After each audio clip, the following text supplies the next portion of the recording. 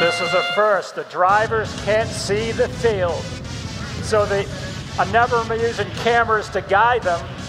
Some are pre-programming, so they go autonomously. There's no extra points during the first 15 seconds, but it's a chance to get started to fill those cargo ships and rocket ship for launch. Quickly going to the highest level, Team 330 on their rocket ship. The hatch panels are the 19-inch diameter discs that will hold the cargo in place.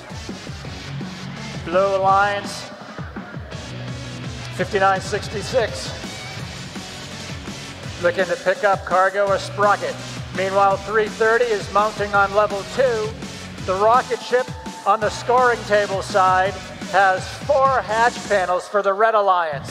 Each panel's worth 2 points. Cargo is worth 3. If they can successfully fill their rocket ship with hatch panels and cargo, then they will get an extra ranking point. Ranking points are an opportunity to increase recognition of your robot's ability. 6 panels with almost a minute left, the Red Alliance. Meanwhile, the Blue Alliance has panels on their cargo ship. But the game, they're just about tied with under a minute left.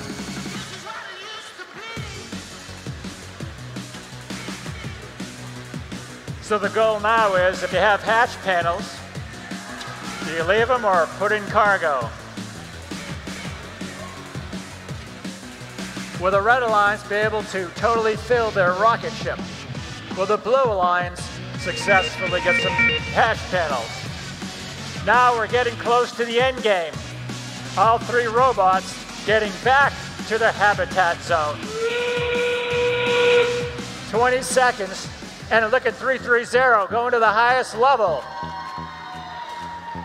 Blue Alliance 5966 on level 1. 4, 3, 2, 1, 0. The match is under review.